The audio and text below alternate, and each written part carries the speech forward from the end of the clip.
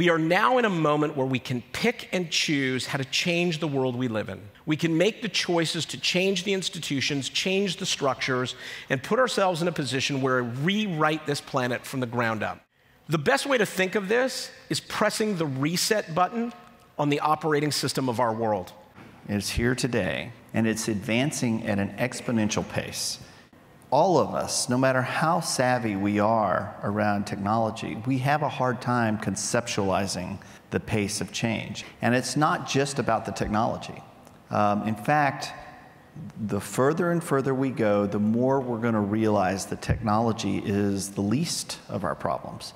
It's about the culture. This is moving fast. Momentum around AI and RPA and the promise of this is huge. We don't have a crystal ball.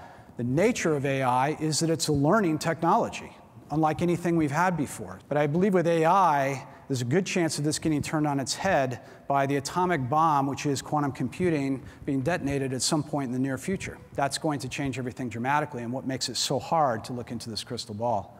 Work is going to change dramatically. If we're not inclusive and diverse in our organization, then we're going to build those biases into that future.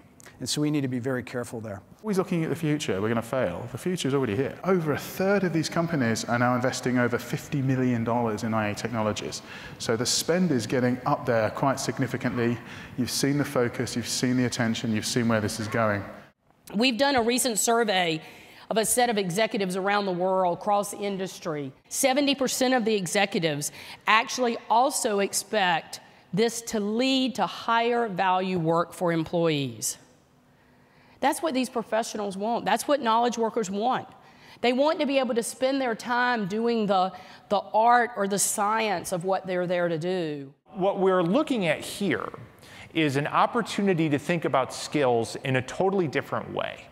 So I don't want you to think about like we can automate jobs. What we want to think about is we can automate parts of jobs. We can automate tasks. We can automate skills. Leave you with 3 big questions to ask yourself throughout the day. Is my operating model right?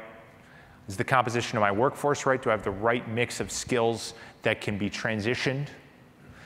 And do my practices kind of match my ability to evolve? Throughout history, as we've had technological advances, they've actually created many, many more jobs than they've subtracted because they've increased productivity, and that has increased wealth, and that has increased the demand for different goods and services that we didn't even know we had previously demanded. Every once in a while, a new technology, an old problem, and a big idea turn into innovation.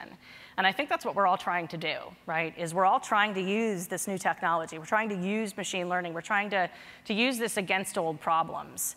And not all of them are going to be fit for it. When we do actually target it right, then we actually end up with some real innovation.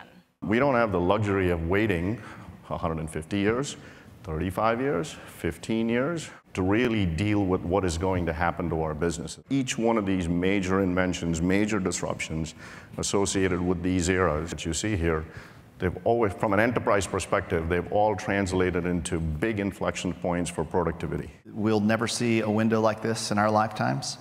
We'll look back at the last 2, 3, and probably the next 2 or 3 years as being just a monumental shift in how business is done. When a world is being reset, you are either resetting with it or you're not.